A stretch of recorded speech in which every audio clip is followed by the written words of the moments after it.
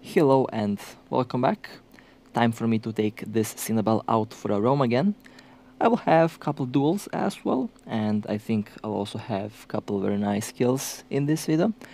And of course, part 2 will be about the PvE performance of the ship, because I did actually change some things and I did improve the ship's DPS. Of course, this is not the final version of the current fit that you'll see.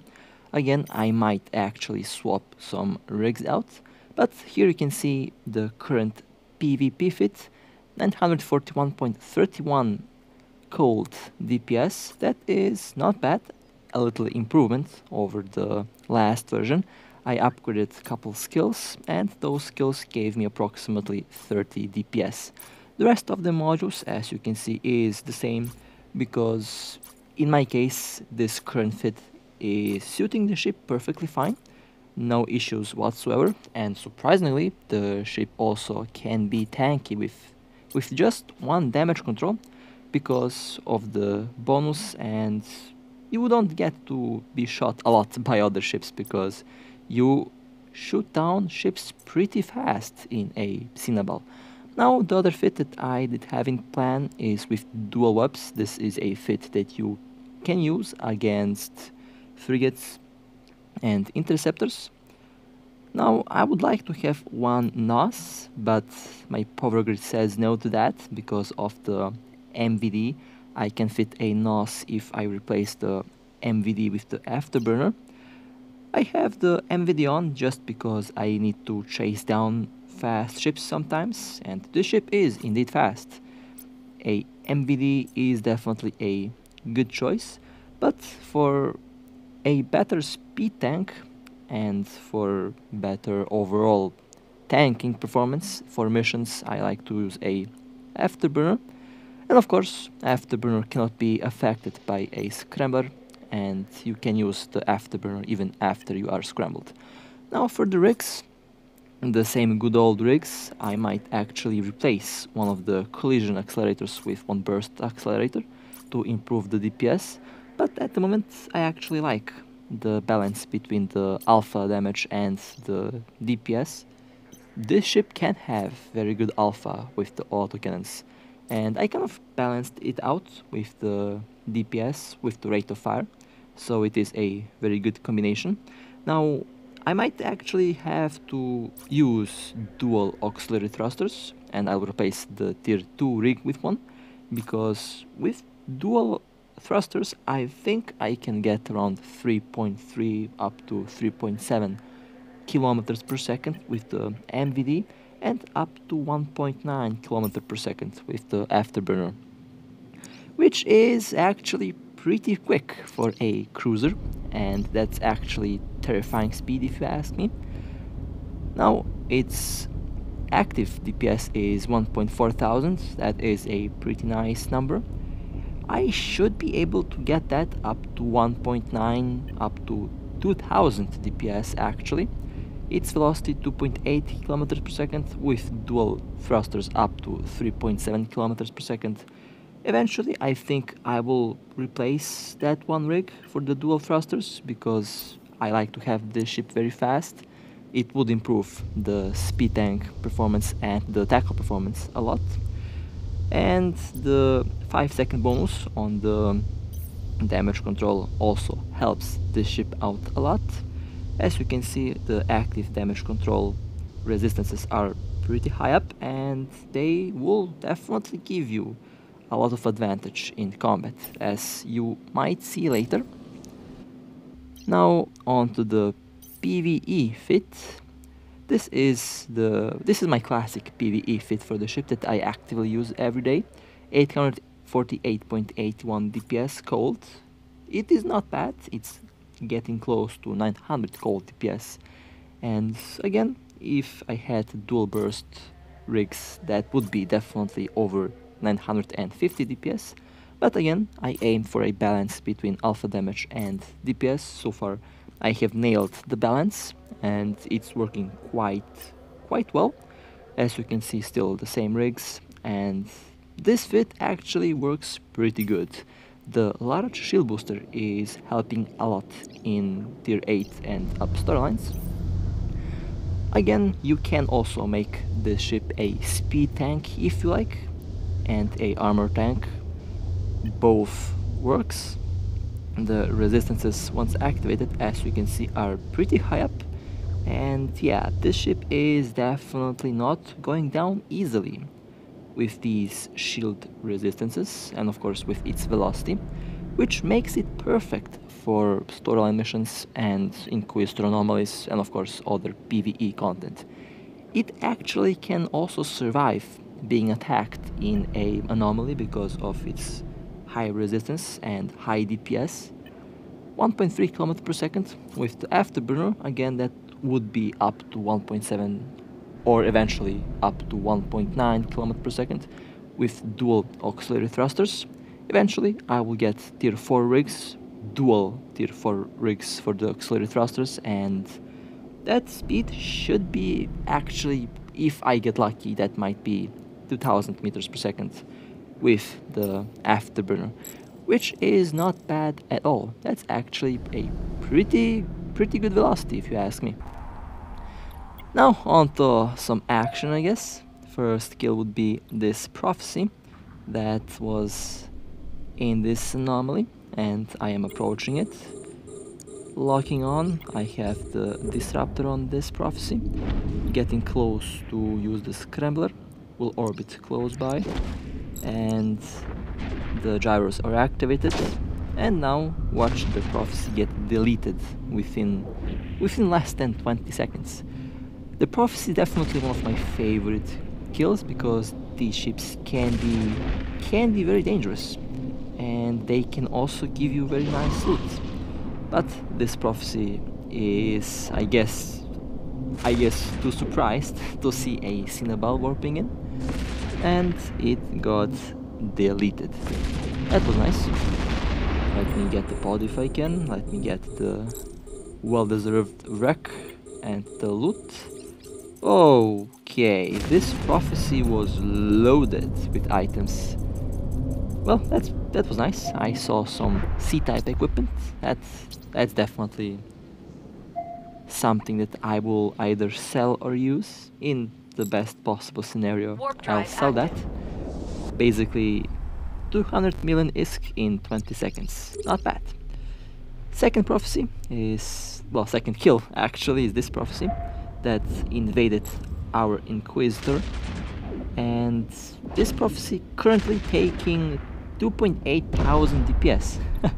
That hurricane over there, the friendly hurricane, is actually a monster of a ship. It has higher DPS than my Cynabal at the moment, and yeah, that's a terrifying ship if you ask me. Again, nice loot. Let me quickly get that. Okay, very nice. Camping these Inquisitor and Scout anomalies is definitely very rewarding because you can actually capture and shoot down very expensive ships, and you can make very good ISK that way. Alright, let's see what I will find in that base. I actually don't even know where I am at the moment. I just take one low sec route and I do like 30 to 50 jumps, and well, that's how I look for targets. Let's see what I'll find. A frigate, hopefully it's a worm. Oh, it's a Tristan. Alright, well, those little frigates can be very tricky, and I will engage in combat. Well, actually it warped out. I will give chase. I mean, you don't see a Tristan do tier 5 bases that often, so I guess that Tristan has some nice equipment that I might use. And hopefully that Tristan is waiting for me there. Oh, it actually warped out. Wait a moment. Did this Tristan actually go back to hunt me? Okay, well, let's go back to the base, I guess. Warp drive active. If that Tristan came back, then that's a very brave pilot to actually willingly come back to a Cynabal. And there is the Tristan. Well, let's approach. Let's focus fire. And that was, well, that was one hit. That was one shot. Gotta admit, that was a very brave frigate for actually coming back. Interesting.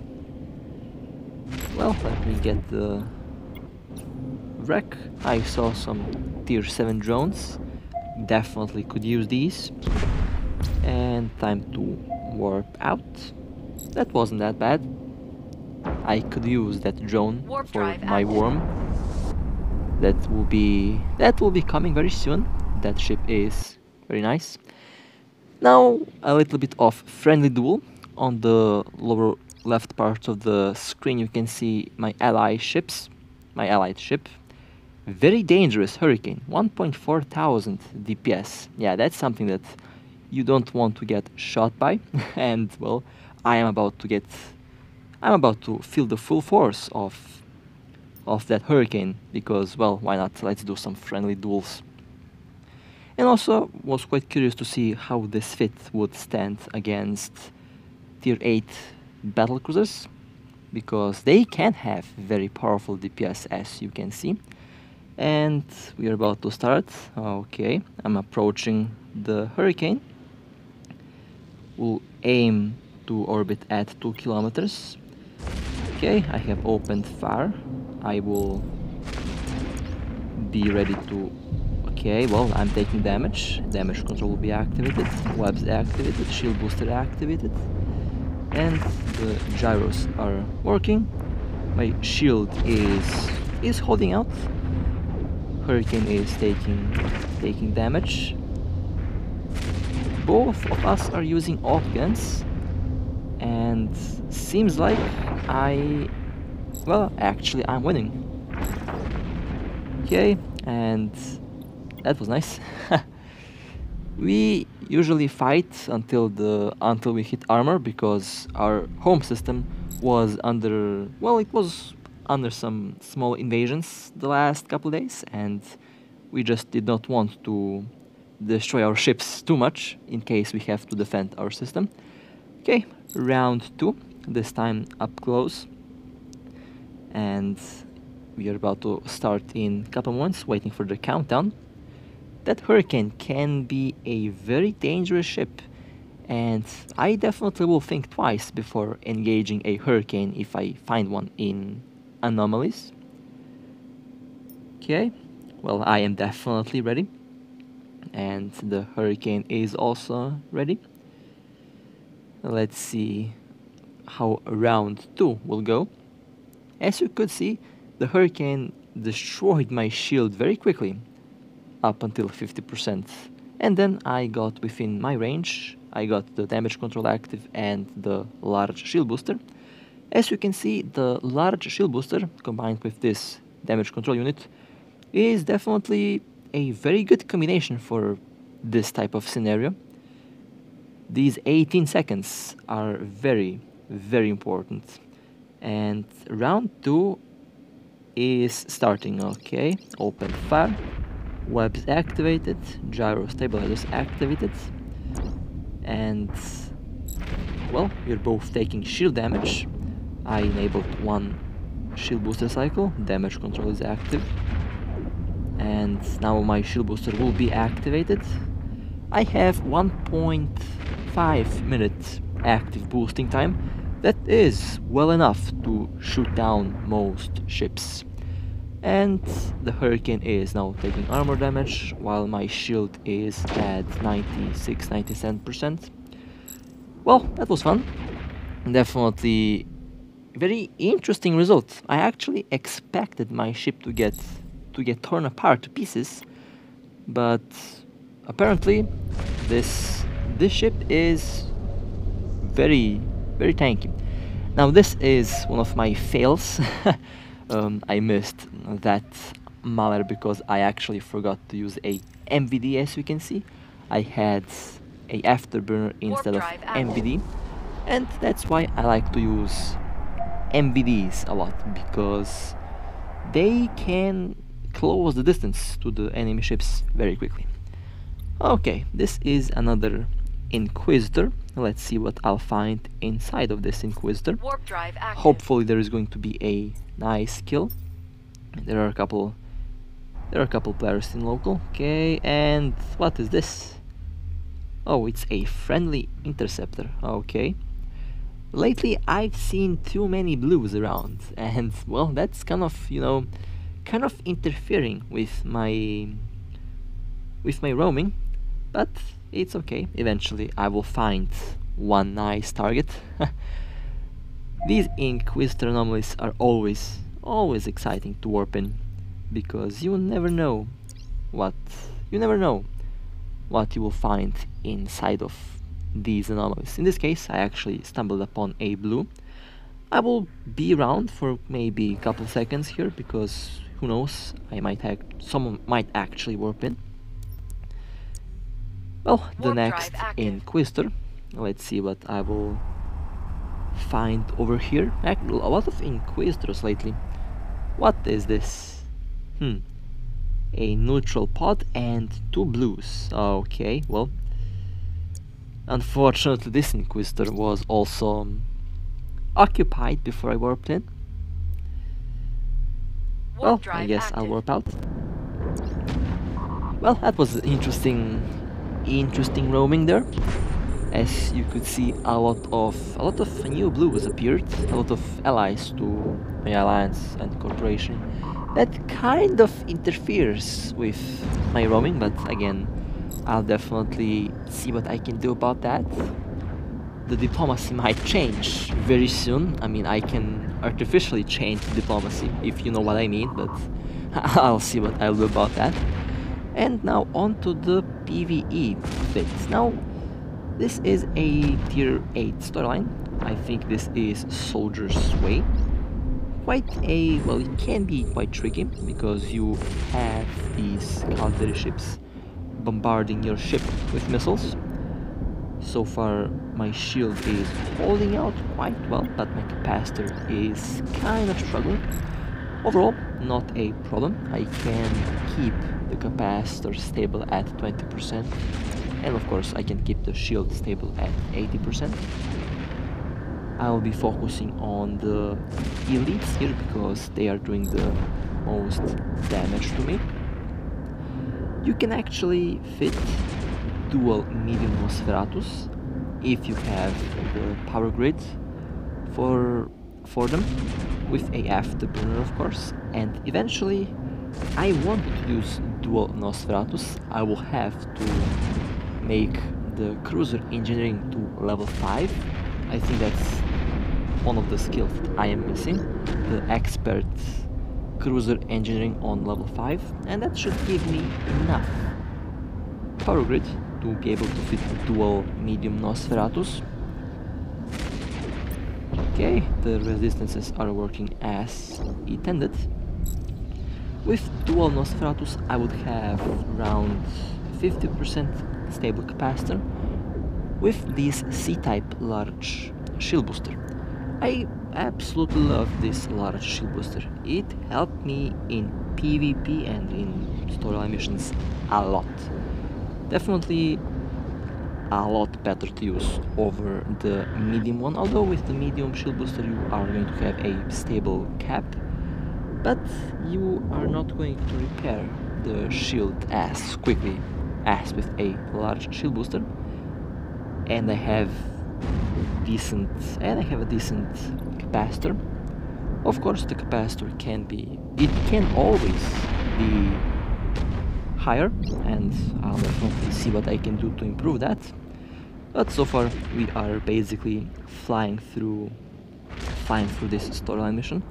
I am here being bait just because I want to test out the current tank on the ship, and so far it is holding out quite well. Don't experience any issues. Again, you have to be careful with the capacitor, although this one Nosferatu is doing a good job to replenish this capacitor. You have to remember that it can always be better than I expect. I'm always aiming to improve the performance of any ship that I have. Okay, now I'll go on to this Drake. Speaking of Drakes, these things, I think the only ship besides faction cruisers that I'll have second thoughts of attacking is definitely a Drake. These ships can have so much alpha that they can put a battleship to shame. One of my friends here also has a Drake, and he can hit up to, with tier 3 rigs, up to 9000 plus alpha. My estimate is that he can actually get a 10,000 alpha hit with the medium launchers. Let me tell you something. That alpha is enough to actually destroy more than half of my shield on a Cynabal. And yeah, definitely having second thoughts of attacking Drakes, because these ships can easily destroy a Cynabal if I am not careful enough. Now, if I have a afterburner, then I would be feeling safer, because speed can save you from missile damage. But I have a MVD, and MVDs increase your signature radius a lot, and that makes missiles hit you harder. So yeah, definitely not a fit to use against Drakes, definitely not a fit with a MVD. Although, on the bright side, the MVD will give you enough velocity, so there is still going to be some damage reduction from the missiles. But the afterburner is a lot more efficient and a lot more effective in that case. In that situation, if you are aiming to shoot down Drakes. And well, in my case, eventually I will stumble upon a Drake, and that will be fun. That will be fun. But so far we are doing this story quite well. I am trying to get the attention from all of these NPCs, and I think so far I'm doing a good job in that, because they are mostly shooting me. I like the AI of these NPCs. They definitely know what they're doing. Okay, time to focus on the first. I'm always focusing on the ships that are close by. They usually have disruptors, webs, and other very nasty things like that. After you shoot them down, you should be safe and you should be good to go, because the rest of the ships besides the elites will not carry those modules, and of course you will be safe. Okay, now I'll focus on this Caracal. After that there is this elite Drake. That's also very powerful. Like Drakes with torpedoes. Yeah, that's not something that I want to get hit by. I know that the torpedoes have short range, but I orbit at 2 kilometers, well within the torpedo range. Definitely have to try out to fight a Drake. First a friendly Drake, and after that, after I see what kind of damage they can do to my ship, then I will hunt Drakes in PvP. Okay, focusing on this Caracal, and after this Caracal I'll focus on the Drake. I'm taking some damage, but it is not that critical. Now this Drake is going down. So far I like this mission, and I am usually doing the tier 8 Galantan storylines because I just got used to them, but I might switch to the Calderi tier 8 just to have a little change of pace. And of course, why not? Because it might actually be more interesting. Okay, next target is this. What is this? A Naga. All right, good. My frames might drop a little bit. That is because of overheating. I don't know why, but this game is melting my phone. Oh my god, what the hell was that? this Naga is going down. A cavalry ship without shield is like it will go down very quickly. Well, I am very impressed by the Cynabal. Definitely a ship that I can recommend over a Phantasm. The Phantasm is nice, but this thing has a lot more DPS, and in a way it's actually more tanky. It definitely takes more hits. I used to fly a Phantasm. I liked it, but I think this ship is actually built more for me. I'm actually having a blast flying this Cynabal, and I don't know. A battleship is nice, but I definitely love my cruisers a lot more. Cruisers are just built for everything, and of course you are not dependent on a fleet, especially in PvP. Well then, with that being said, hope you enjoyed. Again, this Cynabal is absolutely a terrifying monster, and I can recommend this ship to anyone. And with that being said, stay safe, fly safe, and I will see you next time.